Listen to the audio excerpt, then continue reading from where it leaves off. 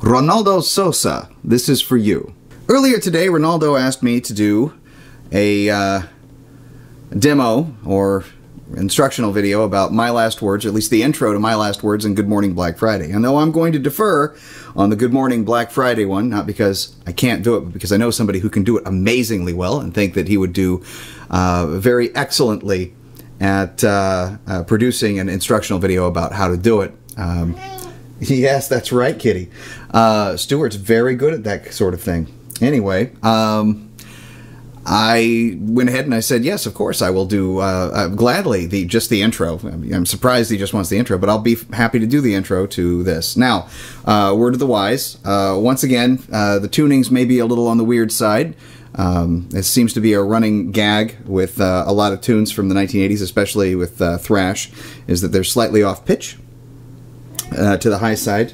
My cat Hopper here really wants to help out with this one, but he's a good boy and I'm sure he will. Anyway, the my tunings are pretty standard for this at this point, but going on with the show, the piece is definitely not for beginners. Now, I've talked about things not being for beginners before, specifically on the last Megadeth tune. This one is even less for beginners, just because it really, really, really makes you concentrate. It makes you move, it makes you think, and it's hard to play. The Chris Poland thing, the lead that he does in the beginning, is less hard, but the thing that Mustaine is playing is not easy. It is complicated, and it really keeps you moving. Your timing has to be good. Your flexibility in your left hand has to be good. And your nimbleness in your left hand has to be good as well. And I've noticed that Dave, as of late, when they do this live, he doesn't exactly play it the way he does on the album. And definitely doesn't play it the way he did back in like '86. So, without any further ado, this is mostly in D minor. And we're doing an inversion of that right there. So, D minor chord. Well, this is also D minor. So this begins with an A note and pulling off to the E, followed by the F and the D note here. And that's the next thing you're going to be playing here, which is my cat jumping up in the way. What a good boy. So, once again,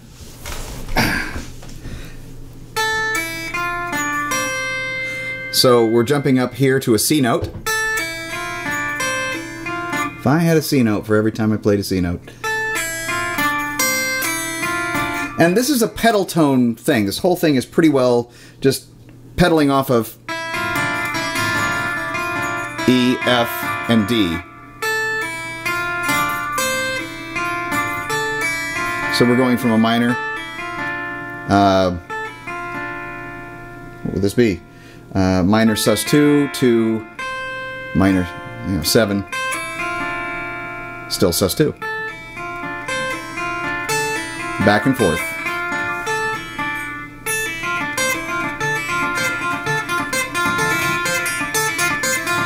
Till you can get it up to speed, right? So, once you have that pattern, you're going to play that a couple times. Then you're going to go down 1 fret, here, 4th fret, so this is more diminished now. So when you're doing this, just kind of trade off between the two.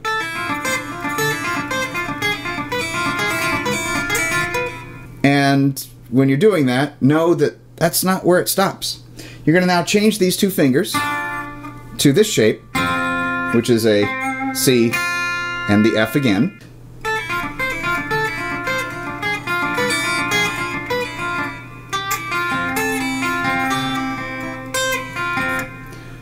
So that's G, F, C, A, E, F, C. And I know he hits this. The sound is there, so... And this is the part that gets really difficult. And when I watched him play it in '86, now keep in mind I didn't go to the concert, I just watched it on YouTube. I wanted to see what his fingerings were. I was thinking it would be much more difficult than this. I would think in classical, like a that kind of thing. No, it's significantly more simplistic, and we're relying on the speed to kind of get us by, because you can't really fret. You know, it just doesn't work out. I'll show you though. So it's D minor.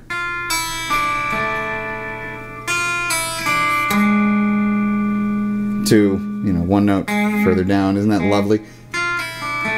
From A to G sharp to open G, back to D. So the whole thing together, just like this.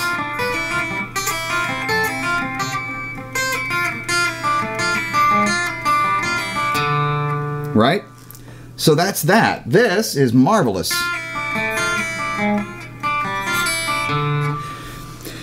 So, and a lot of it is very Bach-like. The last two things, both My Last Words and Mary Jane, you know, have that, and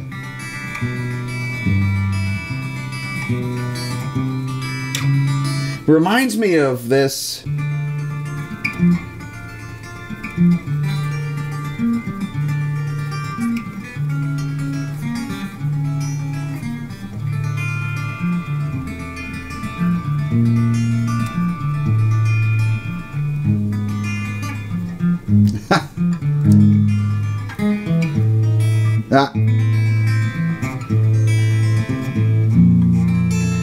Anyway, that's what it reminds me of. It's one of those marvelous Bach BVWs. But anyway, so Dave does that throughout Chris's solo, the whole, and so forth. So towards the end, it starts to get a little kind of more hectic in the changes.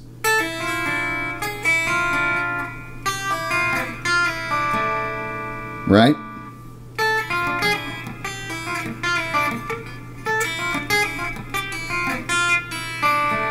Lucky us, that kind of just goes here.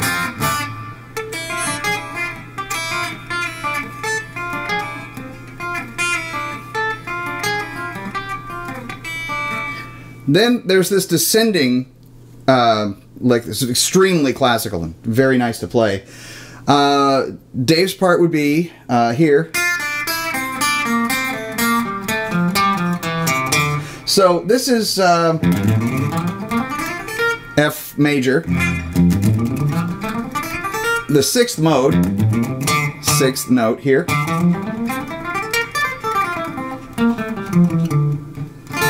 Is D minor. So we're going down from the F note, and we're kind of skipping down every other note for a bit. So it's F, D, E, C, then back to D, to A sharp, to C again, to A sharp, or B flat, whatever you want, you know. D, A again. And then once you get here, this is where things start to change. So here's F again. So we go down a full octave. So from there, it's, and that's, you know, if you want shapes, it's, you know, half step, whole step. And you go down to your C note there, and then back up to D. So,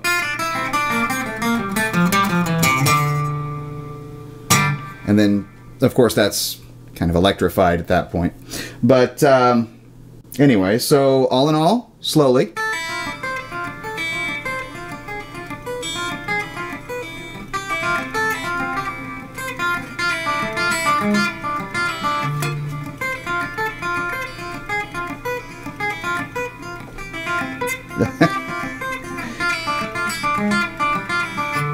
And then faster, you know.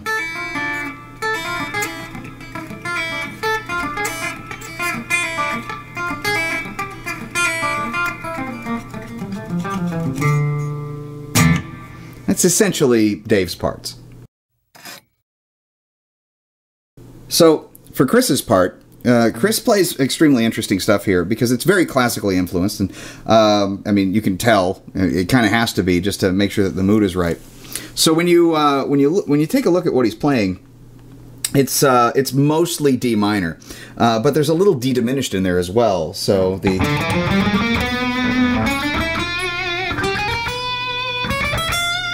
that's just diminished, and he nails a tritone in there. So when he starts out, it's simply so. But you actually, just kind of whack it,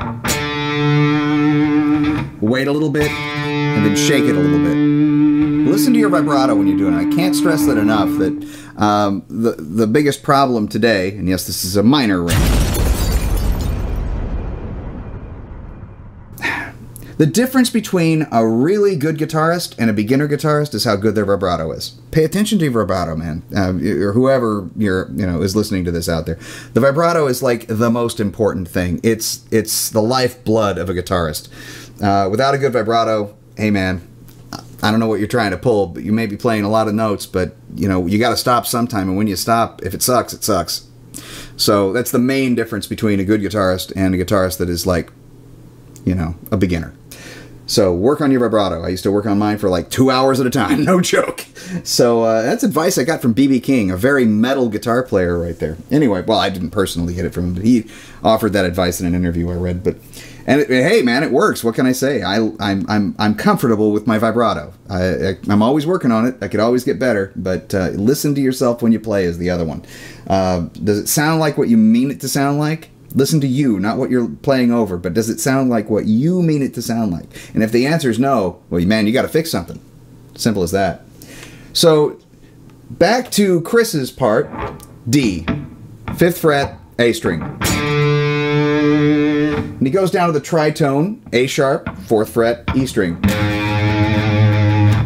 Then he does something very interesting. He kind of he plays a what's called a double stop. Essentially, it's a dyad. It's 2 notes played together. So that would be, D and G played together. And there's a little bit of a right before it. So all together.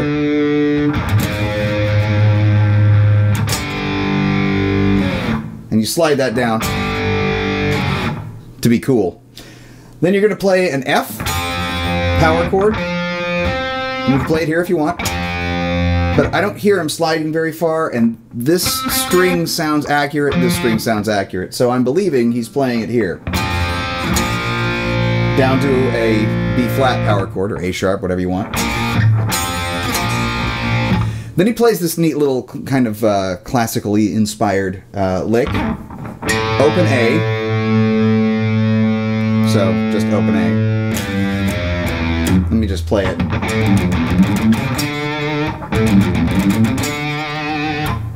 So that, open A, G, F, E. Then you're just you can switch fingering, or you can do it that way, but you're playing up half step, whole step, so E, F, G, and back to A. And yes, these two are the same, so why don't I just do this? Because it doesn't sound right to me. This sounds right. Actually, this sounds more right to me.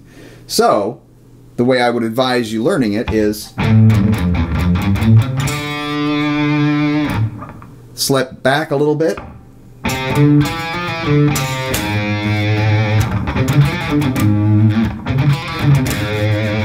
So this is kind of muted. That's not muted. You're only muting this. You're not muting that. So this, C, D, and then there's a quick hammer-on pull-off between E and F on the D string, the 2nd and 3rd fret. Back to it again. Or, if you prefer, one more time.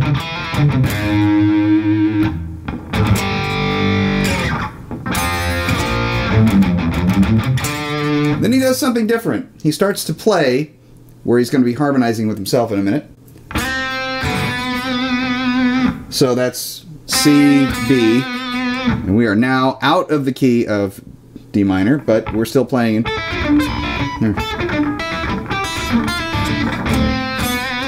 So, but it works. It's nice and creepy.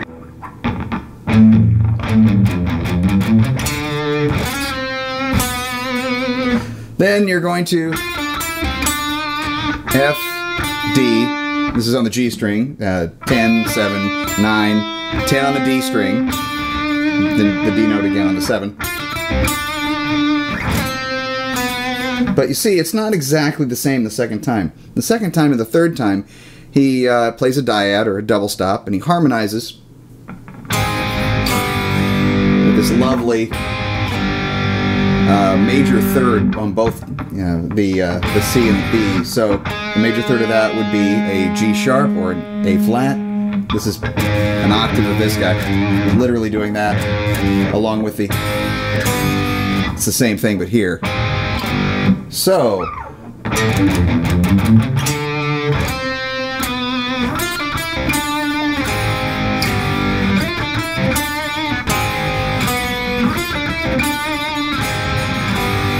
Then Chris harmonizes with Dave's part by playing that up here.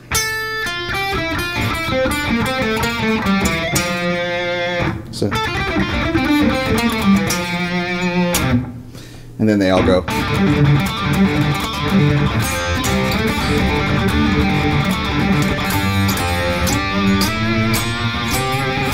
Of course, they don't play that last part, but still, I'm just goofing off. But this, not exactly, but it's the same pattern, but played with the notes that are 3 notes higher in the scale. So we're harmonizing in thirds. So where's the third note higher than this? And you could do that. Yeah. Sorry.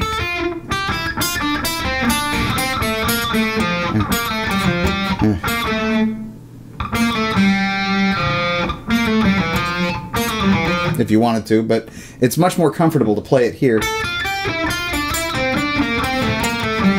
So we're starting here with an A to an F. So 10, 6, back to 8, which is a G, E, which is on the G string now, on the 9th fret. Back to the F, D, E. And you can probably see this is kind of, it's just running down the notes of the scale.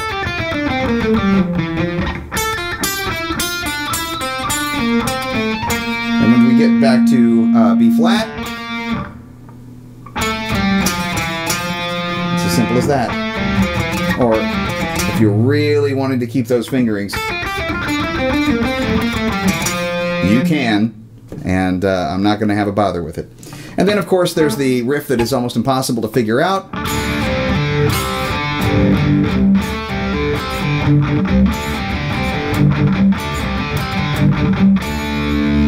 So that's just D, but it's just a fourth of it. So it's the 5th and the D there. You know, pulling off to a C, pulling off to a G, then you do the C to G again,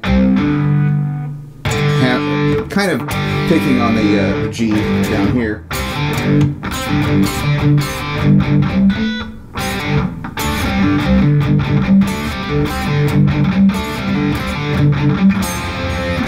Or, excuse me.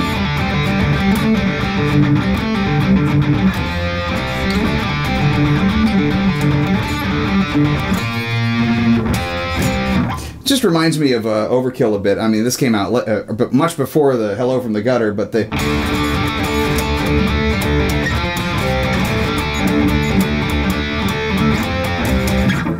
All those dreams and broken glass swept down the sewer with the rest of the trash. Anyway, essentially though, that's it. So we'll do the Chris Poland's part really quickly.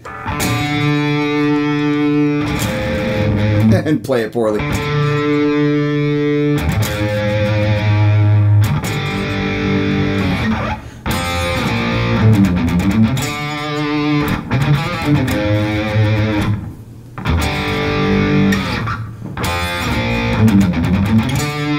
brevity.